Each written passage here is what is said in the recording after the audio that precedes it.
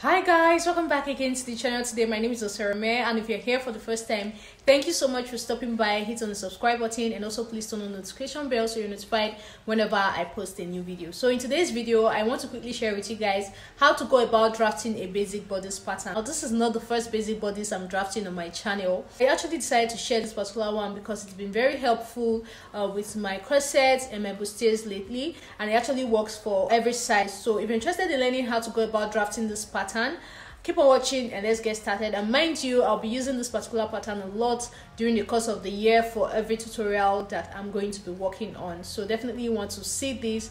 And yeah, so guys, to start off this tutorial, we're going to be making use of our pattern paper, of course, and also you need a ruler and a curve if you do not have a pattern master, and also you'll be needing a tape rule, your marker, and of course a pencil. Now the first thing I'm going to go ahead and do is to just draw a straight line across this top area here. This is going to be our shoulder line, so as you can see, I'm just labeling it the shoulder here. This is the shoulder line, so from this line I'm going to go ahead and take all the other measurements. So from the shoulder line I'm going to come down to my bust point, which is 10 inches.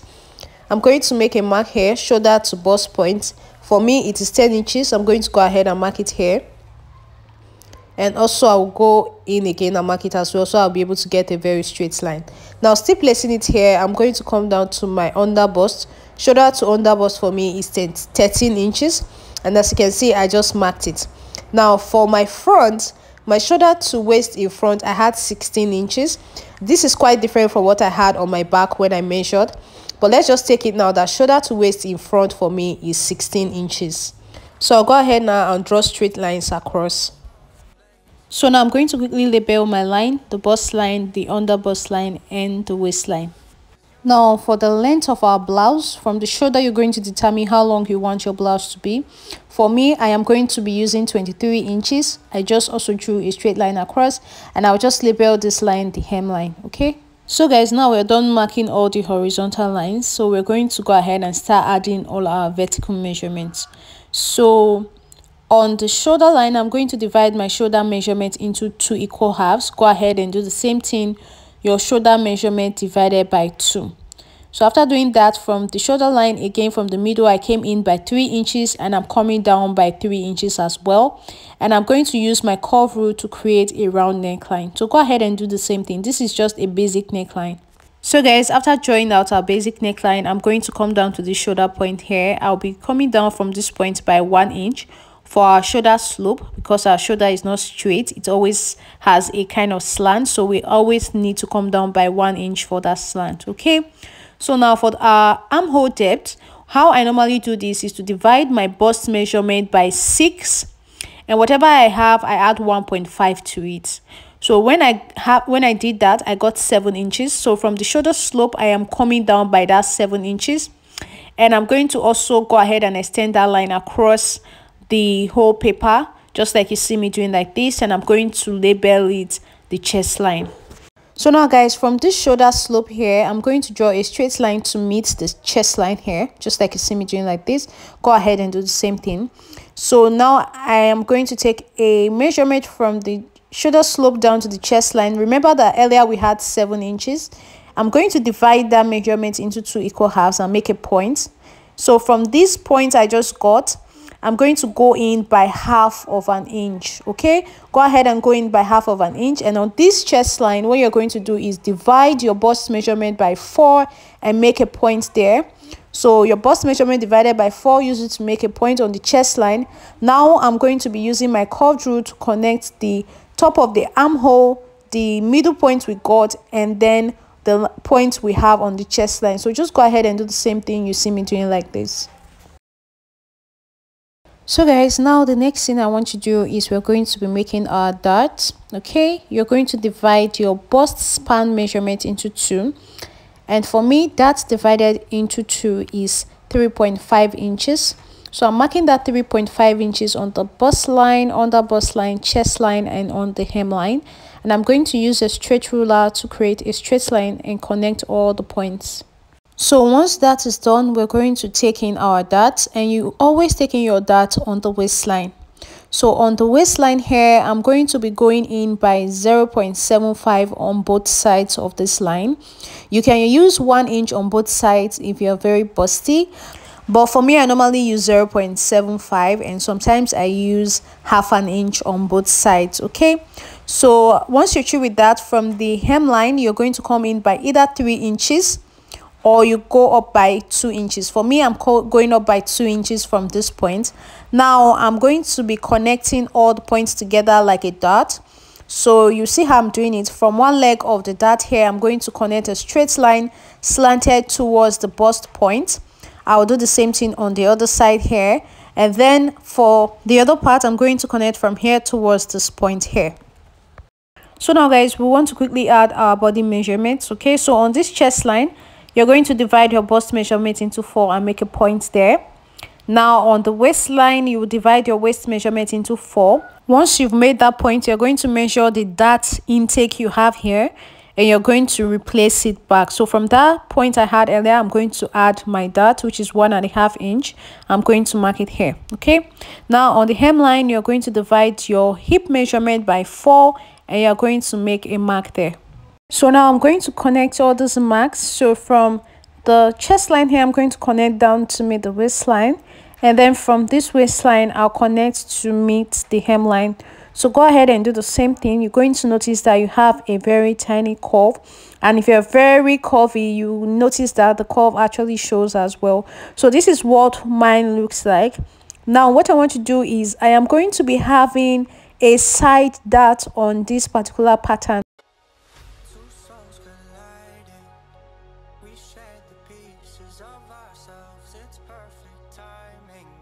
So from the bust line, I'm coming down by 2 inches, which is the difference between my shoulder to waist in front and my shoulder to waist at the back. Okay, so now I'm going to connect from this point into the bust line. So this space I just created here is going to be my bust dart. Okay, so this is basically all for the drafting of the front pattern. I'm going to go ahead and cut out this pattern right now, and we'll go ahead and draft the back pattern. Hey, what the hell? Why you hanging on the roof all by yourself? So guys, to draft the back pattern, of course you'll be needing another piece of pattern paper, as you can see here. So just like I did in front, I'm going to draw a straight line across again, which is going to serve as my shoulder line. So I just labeled it SH, and from the shoulder line I am going to mark down to my bust point, which is also 10 inches even for the back pattern. Okay, so now the difference between the front and the back is actually on the waistline. From the shoulder to waist at the back, my measurement is 14 inches. Remember that when we were drafting the front pattern, shoulder to waist in front was 16 inches. Now shoulder to waist at the back is 14 inches. If you measure this separately on your body, you are going to actually notice that there is a difference. So now, as you can see, I just drew straight lines across and I labeled them bust line and waistline. So because of the difference between the shoulder to waist at the back and the shoulder to waist at the front, you cannot just go ahead and draw the hip line straight like that. So what you do is, from this waistline in front, you're going to measure down to the hip line. So what I have here is 7.5 inch. Okay, so now from this waist at the back, I'm going to go ahead and mark that 7.5 inch here and draw a straight line across. So guys, if you do it like this, you realize that by the time you're done sewing everything and taking away the side dart on the front pattern, everything actually becomes the same length, and you notice that one is no longer than the other. So just like I did on the front pattern, you can see I am creating a neckline. So I went in by 3 inches on this side, just like we did on the front pattern. We went in by 3 inches, but for the depth of the back pattern, I decided to come in by 1 inch. Okay, so the neckline for the back pattern is going to be higher. So as you can see, I'm using my curve to create the very small neckline. And for the shoulder that I've already divided into 2 here, I am going to come down by 1 inch, just like we did on the front pattern, and then have a shoulder slope. Then I'm going to go ahead and create my armhole as well. Everything I'm doing now is just going to be the same thing as we did on the front pattern. So I'll label this the chest line, and then create a straight line from the shoulder slope down to the chest line, and then create my armhole for the back. So guys, now the next thing I want to do is we're going to be creating our dart. Now on this front pattern, remember that our dart actually started from the bust line here, not on the chest line.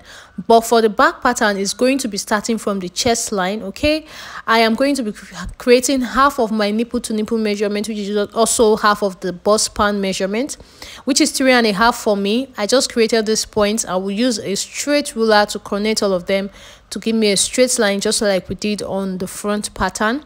So now I'm going to take in my dart. Note that dart intakes are always taken on the waistline. Okay, so just like I did on the front pattern, I'm going in by 0.75 on both sides, and then I'll come up by 2 inches from the hip line, and from here I'm just going to connect my dart to meet the chest line here, and then down to the point I had underneath the waistline. So just go ahead and do what you see me doing right now. So now I'm going to add my body measurements to the back pattern. On the waistline, I'll replace the darts just like we did on the front pattern. Everything is exactly the same. Once you're through with this, just go ahead and cut it out. And you'll notice that I didn't add any stitching allowance to this particular pattern. I didn't add stitching allowance to the sides. I didn't add zipper allowance as well. If you want to use this pattern, you can decide to place it on your fabric and add the allowances that you need. If you want a zipper at the back, you add the zipper allowance as well. So yeah, that's basically all for the drafting of this pattern. When you put them together, you're going to notice actually that one is longer than the other. The front pattern will look longer than the back pattern, but by the time we take in the side dart, everything is going to actually become the same.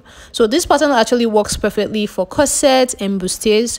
So that's why I wanted to share it with you guys today, because I intend to use it a lot this year in making the outfits that I'll be making. So thank you so much for watching this video. Bye.